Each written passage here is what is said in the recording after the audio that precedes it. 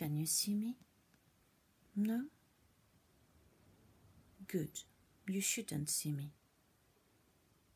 It is 5:15. I have been awake since 2:30.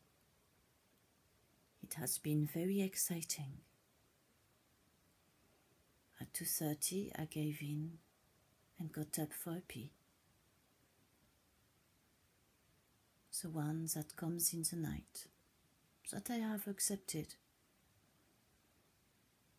Unable to write down all my dreams because I was feeling lazy. I did write down a couple I could remember.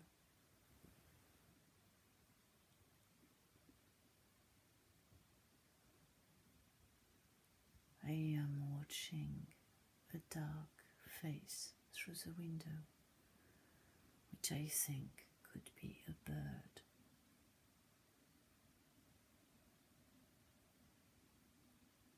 I don't mind not sleeping. It shows me that there is something I am not addressing,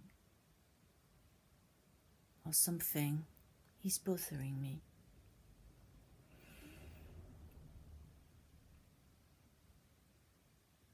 It feels, since the new water device arrived, that either I didn't drink enough water or there is some detoxification going on from the kidneys, from the water, because it started feeling like a slight feeling of water infection, but not for the sake of infection. It feels more like I need to address my fears and I need to address drinking more water. But it is not the reason for this video. I am adding this to show there is something going on to do with fear of emotion, fear in some way, maybe of letting go. It is interesting to do a dark video.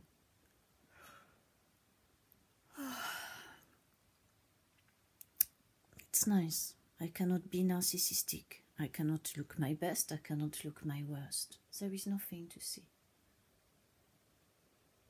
except for me to watch this bird, this jackdaw standing on the ledge.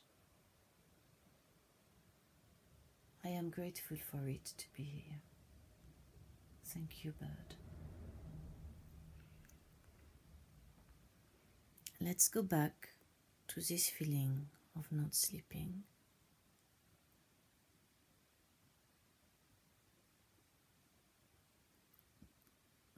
A mild worry of my uterus hasn't shrunk yet, and that is okay. Even if it creates and confirms the feeling that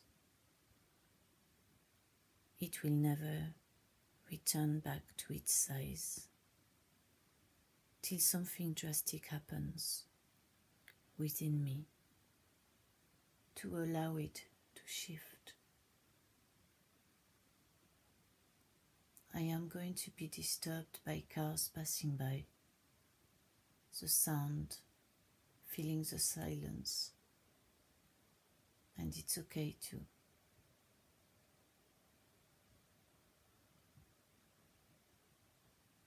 What do I want to express at this time? I would like to express the introversion lately which has happened, a lack of desire to do videos, and it is normal with me. I go through phases of wanting to say nothing.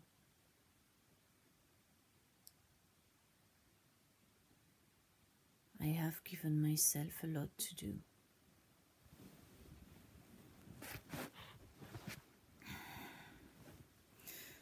And by doing so much, it has also a lot given me so much time. And I could give myself the time.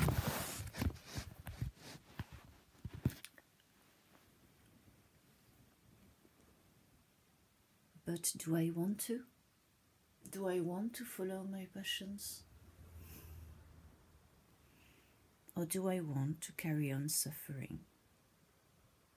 I say to carry on suffering, yet in the last few weeks I have suffered the least I can remember in all of my life for a long period of time.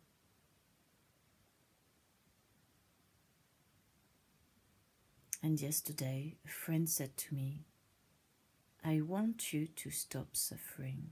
I want you to be happy. And I said to him, you can want this all you want, but you will not change what I truly want. And maybe wanting unhappiness, being aware of the pattern which is a choice, which has become a choice, is what I need to go through at this moment. Please do not impose your will on me, on what you believe is better for me. I am the one who chooses to suffer. Please leave me to it till I decide I have had enough. Thank you for respecting my boundaries. Thank you for talking about love towards yourself and not towards me, as I am only a reflection of you, and love starts within yourself towards yourself.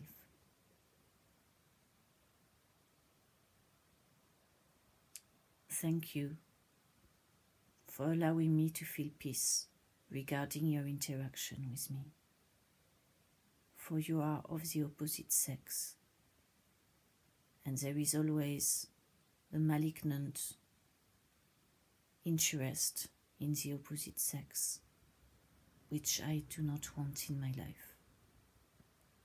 And again, it is my choice. I know that if I was healthy, this wish would be there towards the person that would be right in that matter. But the wish is not there at this moment. And that I have to accept it too. Let's go back to the suffering, which I have already spoken about in a video. I have attempted to eradicate the suffering using EFT, but I have not gone deep enough in it to understand why it is rooted so deeply in me. So I am going to take my time now, even if there are long periods of silence, to understand why it is so important for me to remain in a place where I believe I need to suffer in order to suffer less. Let's expose the suffering for what it is. You have heard many times, I am sure, that the evil we know is better than the evil we don't know. And we can be comfortable in what we have experienced again and again, because we know it so well, and we know how to deal with it, or we think we do. As I am speaking, I am also scratching my finger very strongly, as it has been itching all night. regardless of the breathing exercises. And it's okay. It's part of the suffering.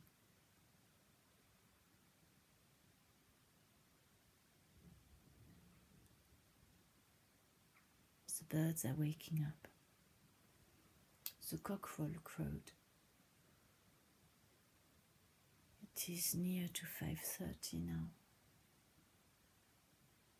And it's okay. I probably will get up after this. And I am not a victim of my sleep. I accept that I needed to go through certain things.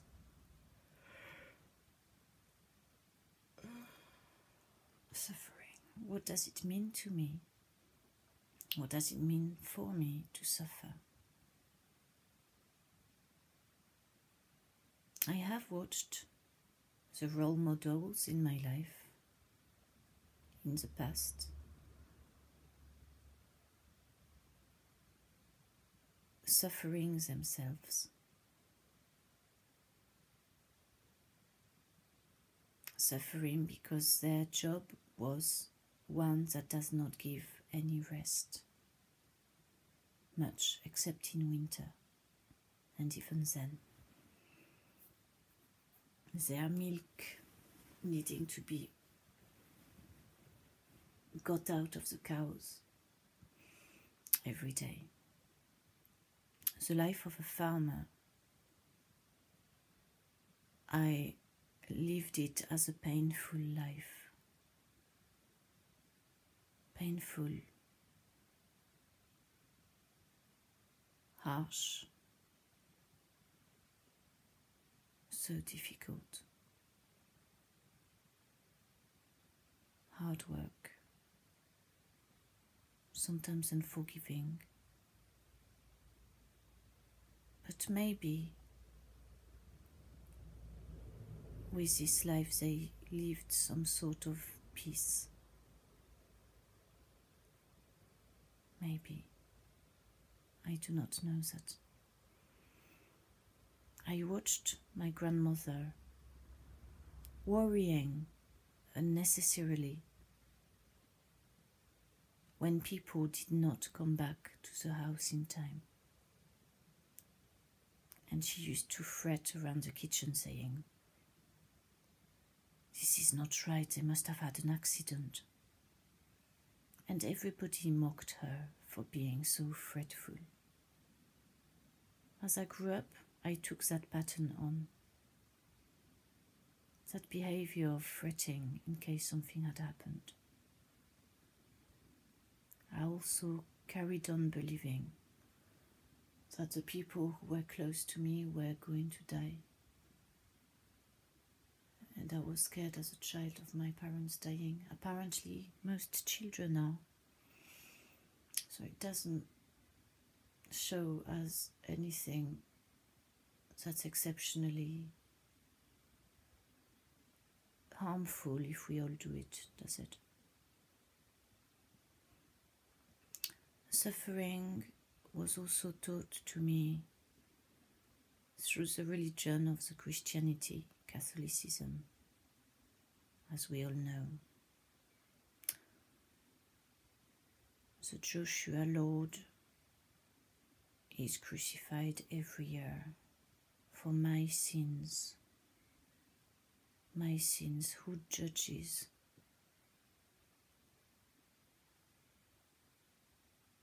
The actions that I might do as a sin. How do they know it is a sin? How dare they say that? It's okay, that's up to them. But I've taken that on board and put it in my suitcase of suffering. I need to suffer to be a good person. I need to realize how impure I am. How whatever else.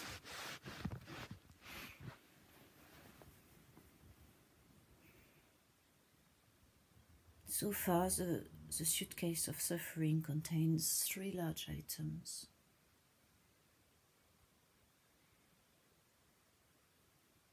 And then there is a worry about the future. There's a worry about what is happening to the society now. This infuriating lack of reaction from others when I post something on my business Instagram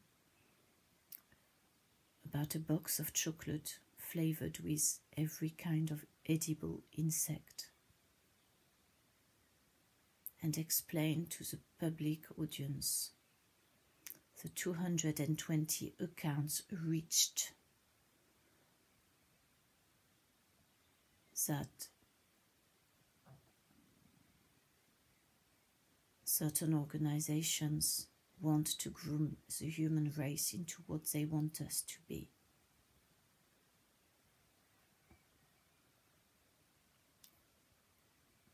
And those people want us to be divided.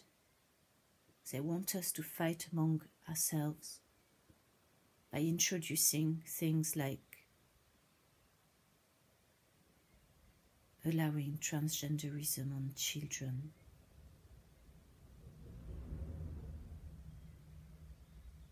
by making the human race eat insects instead of meat.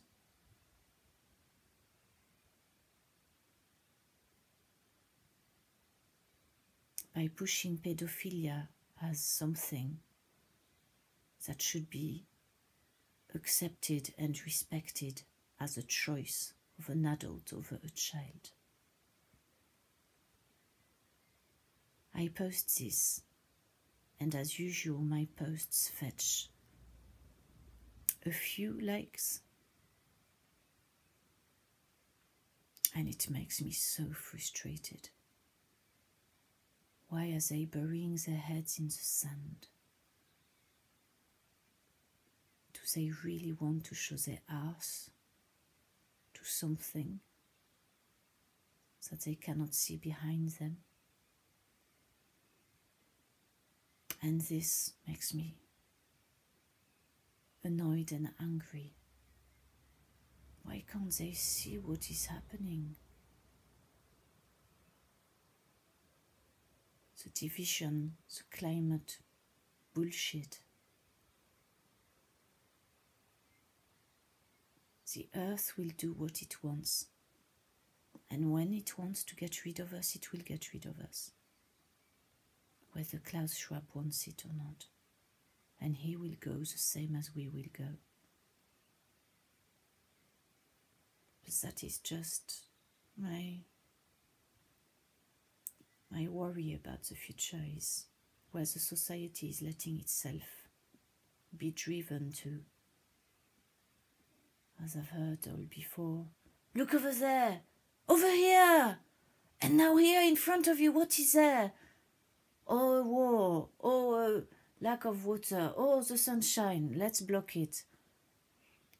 What are they doing to us, and what are we letting ourselves become? What am I letting myself become? I am letting myself carry on in the suffering. It is useful to know what I believe is more true than not, but it will not take me to the place where I will be most happy by thinking about it so much.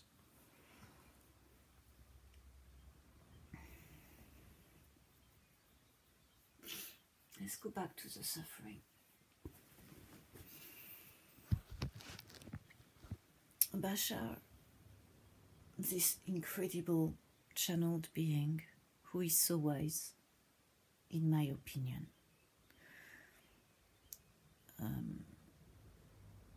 he says we all do things because we gain something out of it, and we believe that doing the opposite would make us gain less or would be frightening. So if I look at the suffering pattern, which is not a pattern because I am aware of it, apparently patterns are things we don't know are there. So it has become a choice. this suffering is partly done. So I believe inside myself that I belong with my family group if I carry on suffering. I show them that I have taken their ideas on board. I show them that I carry on the tradition which seems to have been set.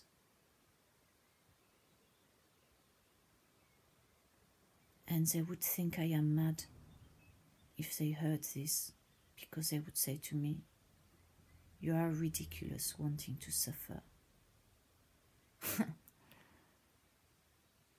But I do not care about their opinion. What I gain in suffering is that feeling that I belong to a group and that I am responsible. I am aware of my flaws. I am aware of my tendencies.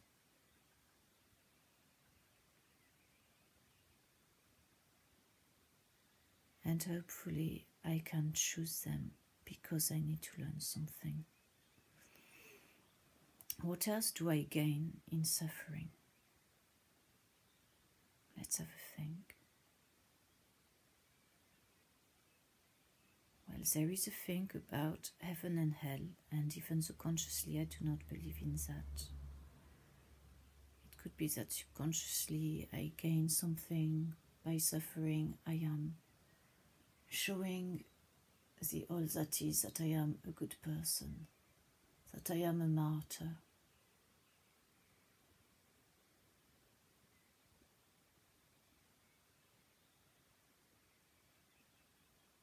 What do I gain by being a martyr? Okay, there must be some great gain in that. That I am self-righteous, yes, there is some of that. That I am better than others who don't think they are martyrs. That I gain the thing of being misunderstood and not really being able to belong, even though it contradicts what I've just said with the family. By suffering, the martyrdom of being misunderstood, of thinking I am misunderstood because I don't understand myself. I gain, some sort of self-righteousness, which will never be understood, because that's the point of the martyr, is that it will never be understood.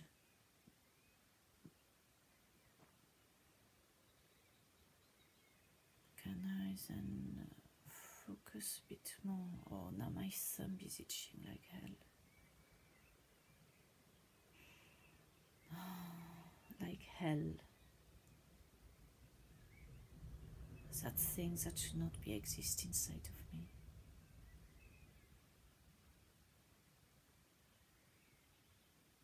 What else do I gain from suffering?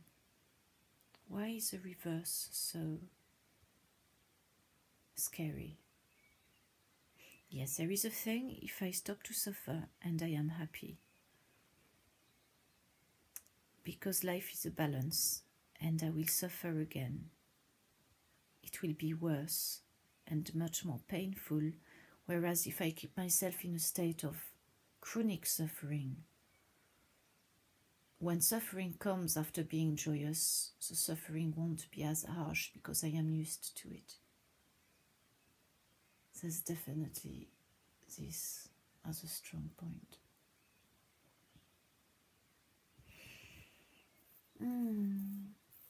But I would like to say to anybody giving advice, you cannot tell me what you want me to be. You can wish I was a certain way. But remember, it is up to me. And this is the dark night of my soul, this path, this choosing to suffer.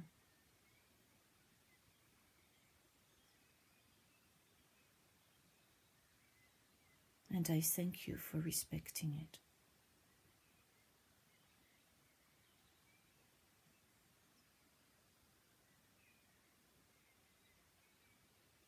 I do not like being told what I am to do. It is for me to find out, nobody else. The same as for you.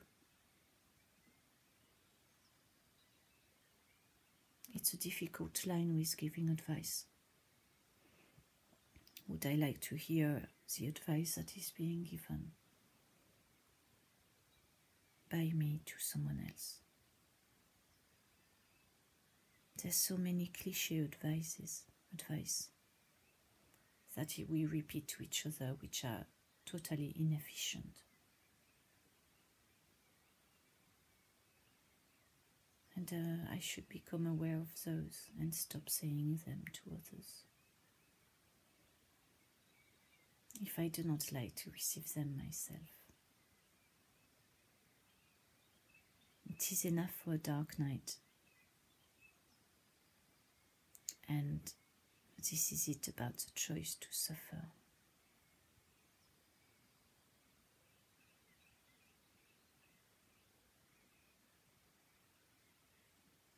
Now, I can only wish that expression comes back to me with integrity. And I thank life for what it has given me today. Peace, a roof, a bed, warmth, food and water, and even a car that is not electric.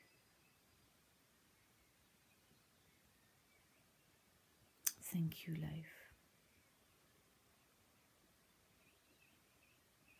for this gentleness you are giving me.